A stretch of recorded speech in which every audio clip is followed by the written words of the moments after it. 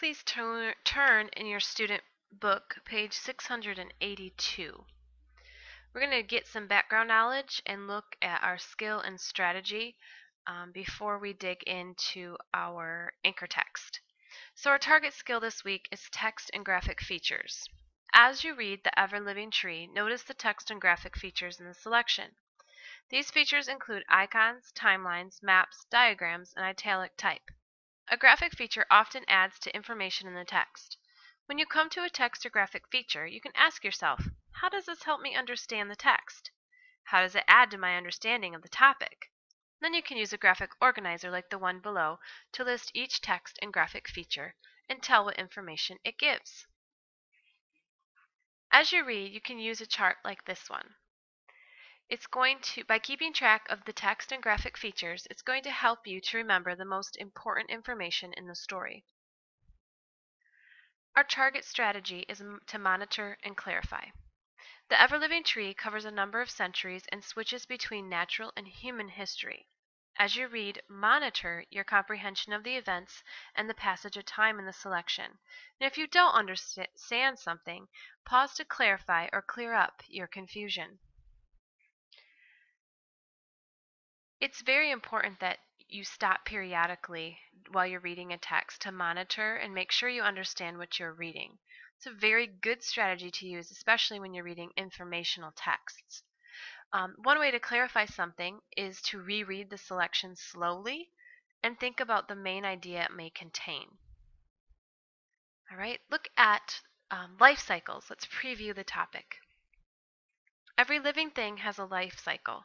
The life cycle begins with birth and ends with death. For most trees, life begins when a seed splits apart and is a seedling, or a tiny tree begins to grow. The Ever-Living Tree tells the story of a coast redwood's life cycle. Coast redwoods, native to California, are among Earth's oldest and tallest living things. As you read the selection, you'll find out how long a coast redwood can live and what it must survive in order to become a living giant.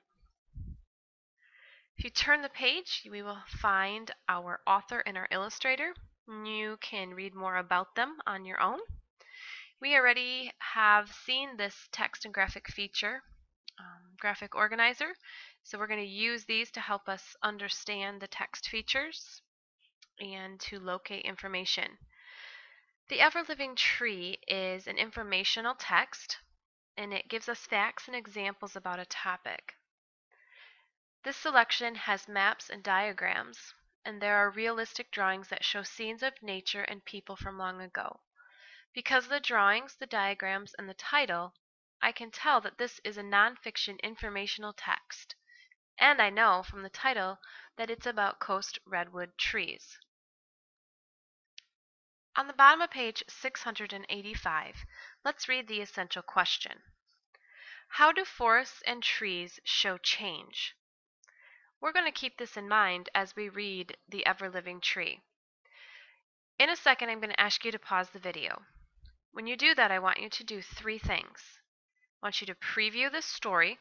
It starts on page 685 and ends on page 699.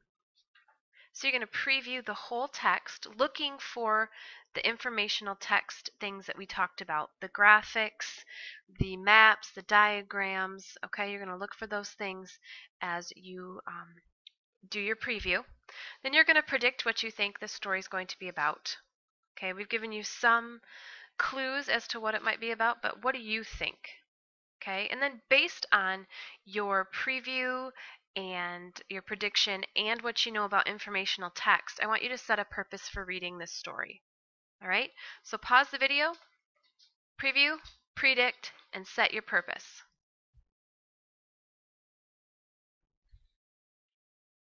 All right, now that you've had a chance to do the 3 P's, all right, I will model how to set a purpose. This informational text provides factual information about a topic. And in this case, it's the life cycle of a tree. Now, one purpose I could have for reading could be to find out more information about how a tree grows and about what happens in the world during a tree's lifespan. okay, their lifespan. So what is your purpose for reading? Pause the video now and read the text on your own. Remember, the words start on page 686 and they end on page 699. When you've finished reading the entire selection, please come back to the video so we can think through the text together.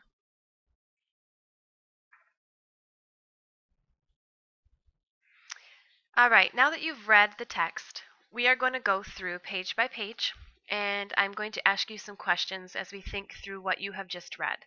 I'd like you to pause the video and discuss the questions with your learning adult, and make sure that you can share your ideas with them about what you read. So according to the author, what saved the redwood forests from the glaciers? Why do you think the author interrupts the narrative about the tree to talk about Alexander the Great? What is a catapult?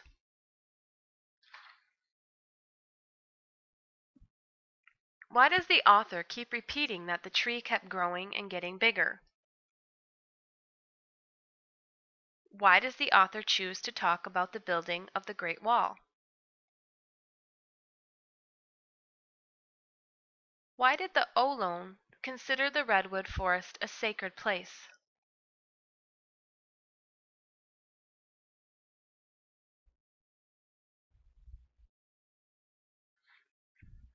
What key details support the idea that the tree is strong and persistent? In the illustration, is the caravan traveling through a fire? What happened to the redwood tree during and after the fire?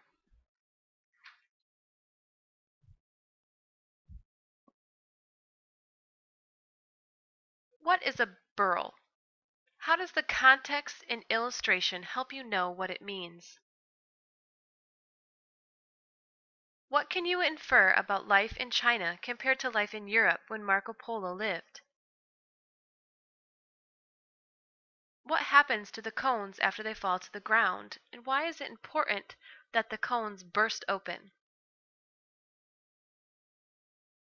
What are two ways that the redwood tree reproduces or creates new trees? Analyze the text. Similes. Authors use similes to compare two unlike things using like or as. What does the simile smooth as glass mean? Find an example of a simile on this page. What effect does the use of the simile have on the reader?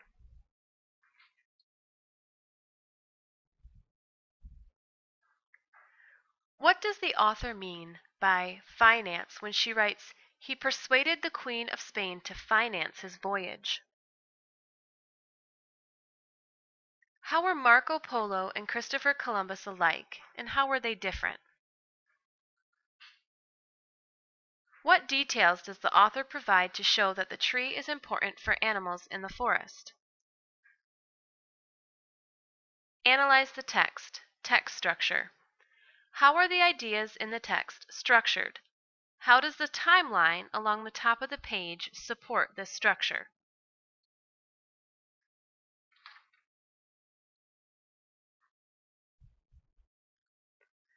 What clues in the text around the word boomtown help you understand what it means? What resources do you think hunters, loggers, tanners, and miners exploit? Summarize what happened to the tree on pages 696 and 697.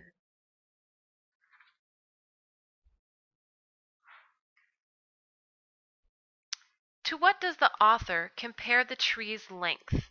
And why does the author draw that comparison? What sentence on page 698 expresses the main idea of the selection? What details does the author include to support the main idea?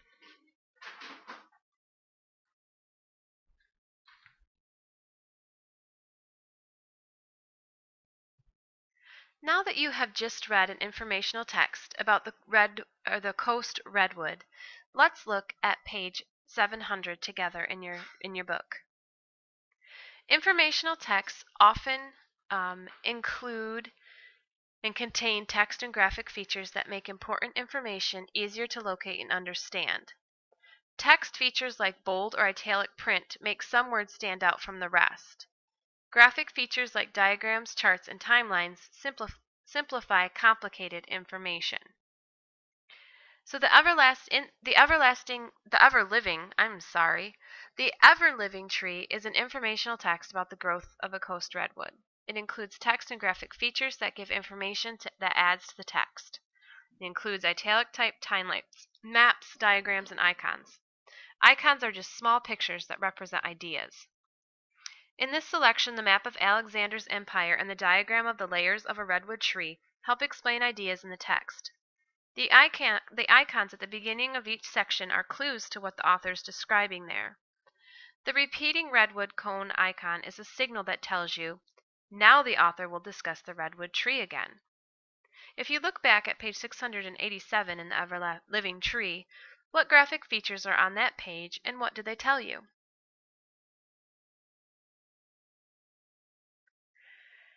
The text on that page tells about Alexander the Great and the area his empire covered. The map shows where his empire was and where the places discussed in the text are. Text structure. The way authors organize their facts in informational text is called text structure. In the Ever-Living Tree, the author presents two sets of events. One set of events describes the life of a tree. The other tells about human events that happened during the tree's lifetime. The redwood cone icon signals facts about the redwoods. Other icons signal human events. As you reread, look for clues to how the text is structured. We also had similes. Authors use similes to compare two unlike things using like or as. Similes help readers get a clear picture in their minds of what an author is describing. In this sentence, the surface of the lake was as reflective as a mirror. As reflective as a mirror is a simile. The comparison shows that the water is still smooth and reflects images like a mirror. Authors use similes to make the writing more interesting and more vivid and memorable for the reader. Turn the page one more time. You're going to return to the essential question with your learning adult, and you're going to talk about how forests and trees show change, using what you learned from the story and what you already know about the topic. Then you're going to look at the classroom conversation box, and you're going to answer these three questions. You can pause the video to do that, or you can wait until I'm finished talking and do it then. But if you want to pause the video and discuss and return to the essential question, just come back and join me when you're done. Time marches on. Recall historical events.